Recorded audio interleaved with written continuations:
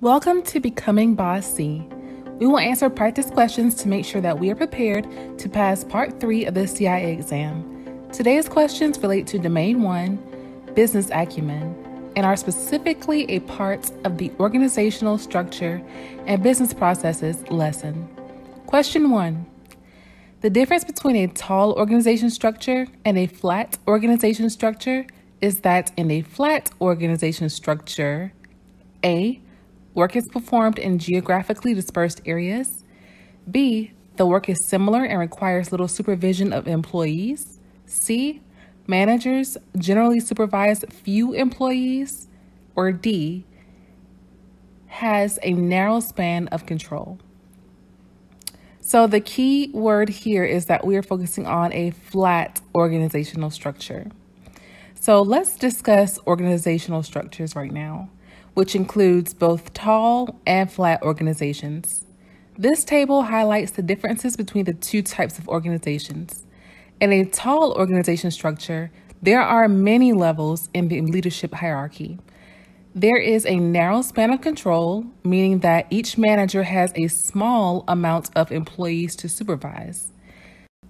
To contrast, in flat organization structures, there are fewer levels in the leadership hierarchy, but a wider span of control. So each manager has to supervise more employees. Flat organizations work well when the work is routine and stable. Tasks do not vary much and they require little supervision and direction from the managers. Information flows quickly from the top of the organization to those lower level employees, such as staff members. So back to the question. Given our brief lesson about tall and flat organizational structures, the answer here is that a flat organization's work is similar and requires little management direction of subordinates or employees. Question 2. In which of the following stages of the project life cycle would stakeholders be identified? A. Execution, B. Planning, C. Initiating, or D. Closeouts.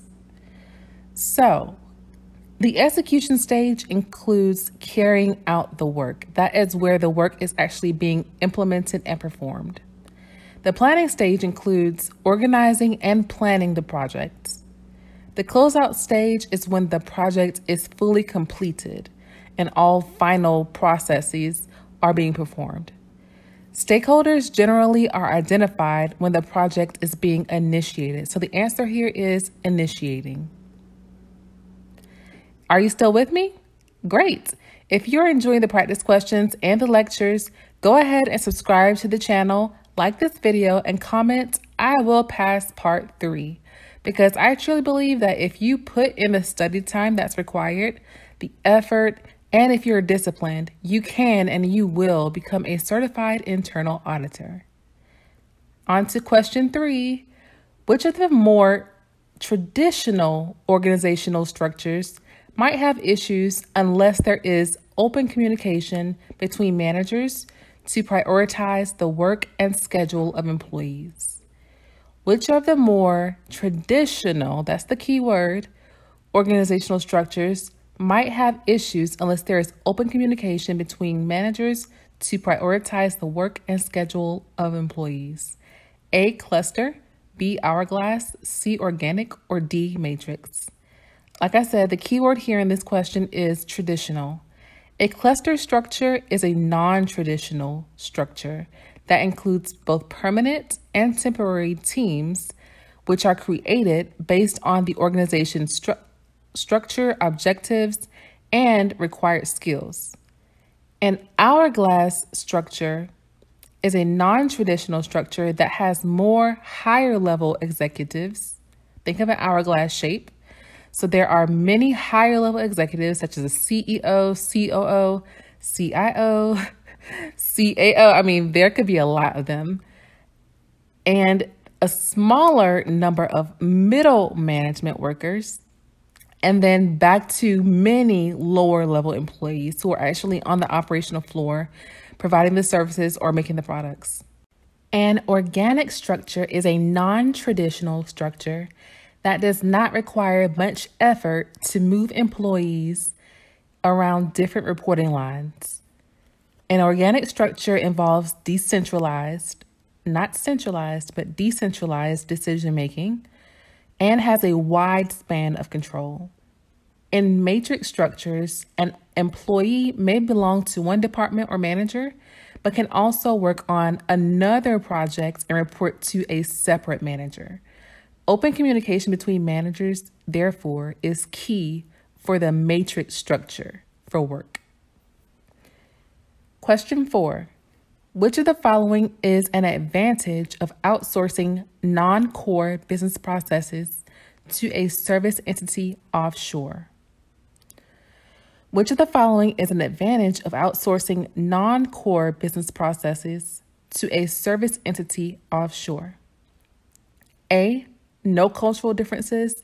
B, no bureaucratic systems to deal with. C, loss of internal expertise. Or D, frees up internal resources to devote to core business processes.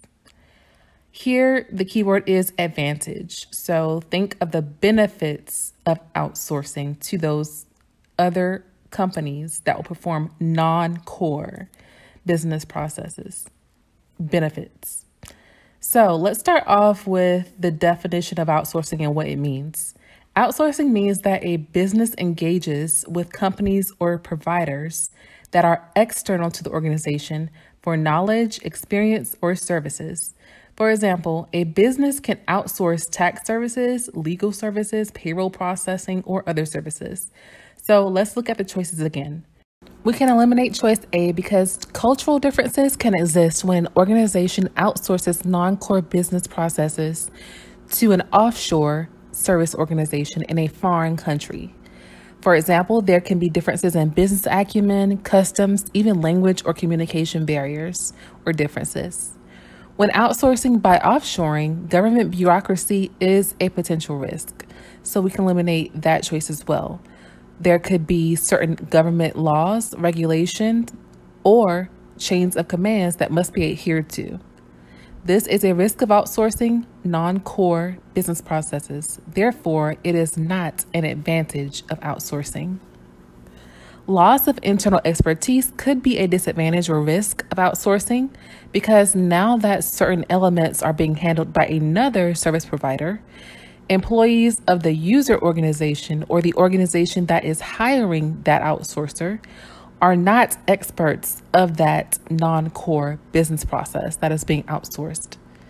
Looking at D, by freeing up internal resources, the user organization can devote more time to core processes that might lead to a more competitive advantage, which is the answer. Since the non-core processes are outsourced, internal resources or the employees that are working at that user organization can focus on the core operations and business processes. Question 5. Which of the following detective controls is used to manage the risk of scope creep during a project? Which of the following detective controls is used to manage the risk of scope creep during a project? A, setting expectations for the project. B, holding status meetings. C, documenting project plans. Or D, doing more than required to complete the project. The keyword in this question is detective. There are preventive controls, directive controls, and detective controls. Detective controls in particular are those internal controls that detect or uncover issues, problems, and deviations from standard processes after they occurred. So detective detects those problems after they occurred. Preventive prevents those issues before they have the chance to occur. So be careful of these keywords in the questions as you're taking your test. Setting expectations for the project is a preventive control to address scope creep.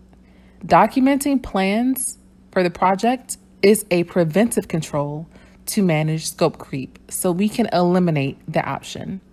Doing more than what is required to complete a project is the very definition of scope creep. So clearly that's not the answer. Holding status meetings is a detective control to manage scope creep because managers can check in with staff or project leaders to understand what areas or what scope objectives are being tested, audited, or further developed. If management recognizes that the team is focusing on more than just the initial planned objectives and that scope creep is occurring, then management can step in and remind the project team of the key objectives that were initially set out to be tested, developed, or audited. So this is the answer: holding status meetings. Question 6.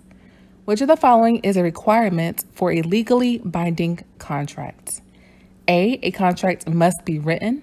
B, a contract must be notarized. C, consideration is provided by one or more parties. Or D, a contract is always bilateral. So looking at the choices, again, as you're taking your exam, just be careful of these trick words that are in the choices. So things like always in option D, that should trigger you to say, hey, are contracts really always, do they always have to be bilateral, or can they be unilateral, or can they have more than two parties? So just look at those things like must or always or never. So just a trick as you're taking your exam. Back to the question, there are 5 requirements needed for a legally binding contract to exist. The requirements are that there must be mutual agreement, which means that all parties involved in the contract must agree to the contract terms. Secondly, consideration must be exchanged, which means that something such as money or currency is given up by one or more parties. Number 3, all parties are competent and must be competent in order to enter a legally binding contract. They must have the ability to understand contract terms in order for this to be an enforceable and legal contract. Number 4, there must be a legal subject matter, which means that the agreement must relate to legal products or services. If it relates to illegal subjects, such as the sale of certain illegal substances in certain states, then this would be an unenforceable contract. It would not be legal. It would not be valid in the eyesight of the law. And lastly, there must be a mutual right to remedy. This means that there is an ability to rectify or correct any contract breaches. So if one party does not own up to their parts of the contract, such as they do not provide a service or they do not provide products, then there must be some plan in place for them to correct or fix that issue or that breach of the contract. A legally binding contract may be written or verbal or implied through business practices. So therefore, it does not necessarily have to be written. We can eliminate that choice. Since contracts can be stated or verbal, there is no requirement that they are notarized. So we can also eliminate that option. Contracts can be unilateral, which means that they only have one party that has a responsibility to act, not act, or provide services. They can also have more than 2 parties. So therefore, that option, that bilateral option that says that a contract must always be bilateral, is incorrect as well. So given the 4 choices, for a contract to be legal, there must be consideration given by one or more parties. So therefore, the answer is C. Consideration is provided by one or more parties. If you made it this far, please subscribe to the channel and comment below, I made it. We are on the journey to 1,000 subscribers, so be sure to subscribe if you have not done so already. If you have, thank you so much for watching and following the channel. See the description box below to find out ways that you can support the channel even more. I hope this study session helped you learn more about organizational structures and business processes, and will help you fly through Domain 1 Business Acumen questions on Part 3 of the CIA exam. Share this video with others who you know are also studying for Part 3. If you would like more study sessions like this, make sure that you subscribe and turn on your post notifications for more videos about the CIA exam. As always, stay blessed and stay bossy.